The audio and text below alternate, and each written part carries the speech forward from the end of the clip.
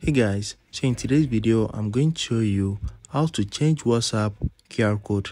So if you want to reset your QR code on WhatsApp, let me show you how it is done. So if you notice that a lot of people are adding you on WhatsApp from your QR code, changing it is the best thing you can do.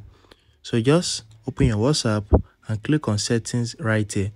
On your Android device, click on the three dots at the top right corner and click on settings. Once you get to your settings, you are going to see QR code in front of your profile. So just click on the QR code. Once you click on it, they are going to display your WhatsApp QR code. In order for you to reset it, you are going to the option to change it at the bottom. So just click on reset QR code. Now click on reset. So once you click on reset, it's going to change your QR code. So the old one will stop working, and now you can now share this new one to your friends and family.